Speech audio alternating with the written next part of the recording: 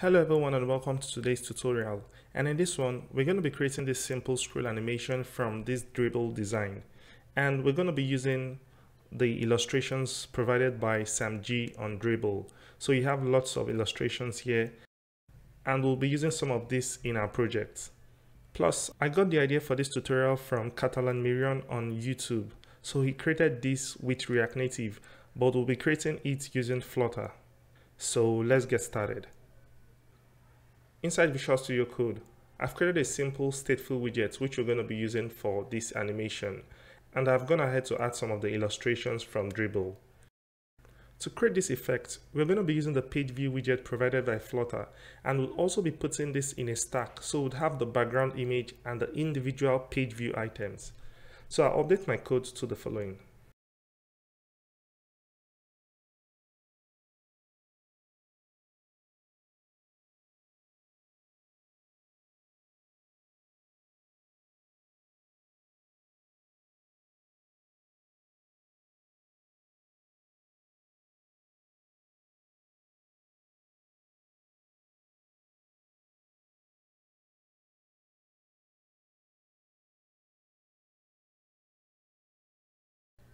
In here, we created the stack widget and set its alignment to the center. This pushes the children and all its items to be aligned from the center.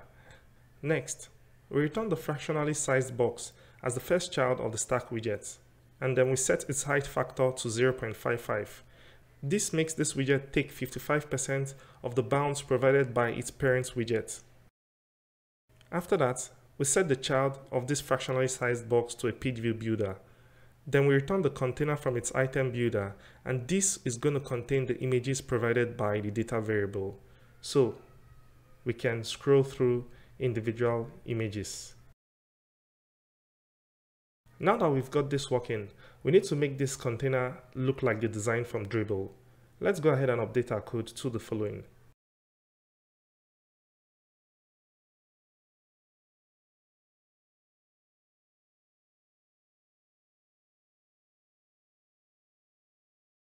To give it the required spacing from the left and the right sides, I wrap the container with a fractionally sized box and give it a width factor of 0.8. This makes this widget take 80% of the horizontal space. Now you might be wondering why I added this margin over here. Well, I simply added it so that the box shadow we are giving this container is going to be visible. If you just set a box shadow without adding this margin, the box shadow would be cut off. And I know currently you can't see the box shadow, but as soon as we add the background image, you'll be able to see that. So let's do that now. Let's go ahead and add the background image.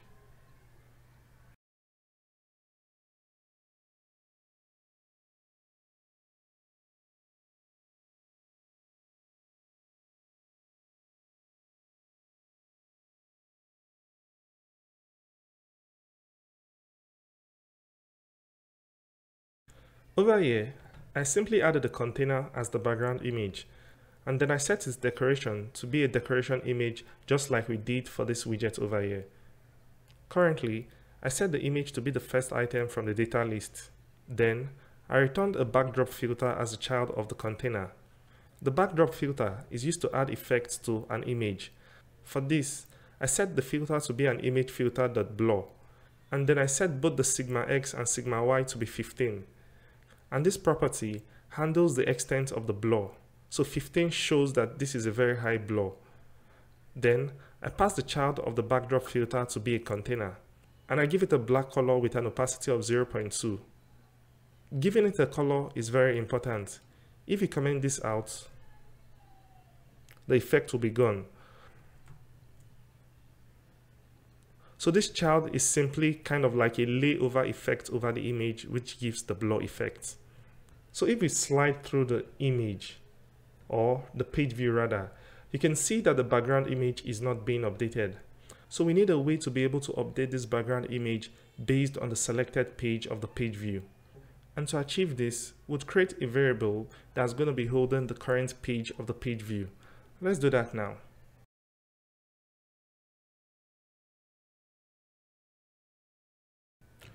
And I just found out that we need to add this item count for the page view builder. Cool. So now that we've created this variable called current page, we need a way for the page view builder to update this variable.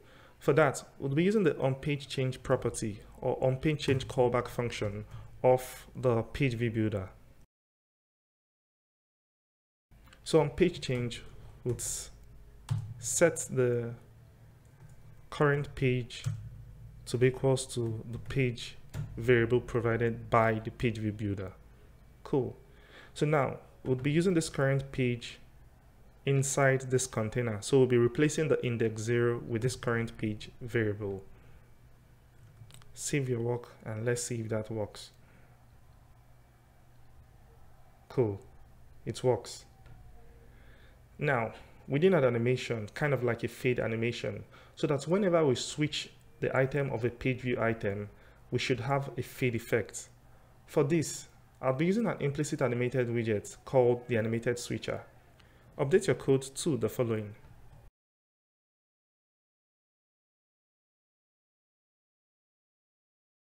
And let's try it out. Oops. The background image updates but without an animation. And why is this so? The reason is simple.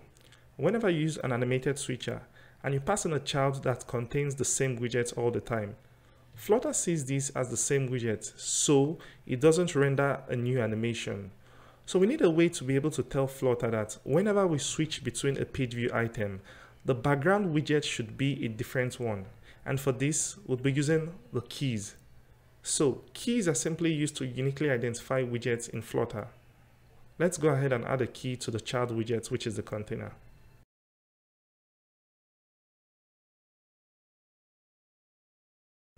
Over here, I added a value key of type string. A value key can accept different data types, but in this our case, we'll be using a string. Then, I passed in the URL of the current selected image. Note, this value would always change whenever we slide through the page view, and once this key changes, Flutter sees the container widget as a different widget in the widget tree, which in turn creates the desired effect for our animated switcher. Let's go ahead and try it out. Cool, our animation works, and we have the desired scroll animation effect. If you enjoyed this tutorial, don't forget to hit the like button and also subscribe for more contents like this. Thank you for watching, and I'll see you in the next one. Bye.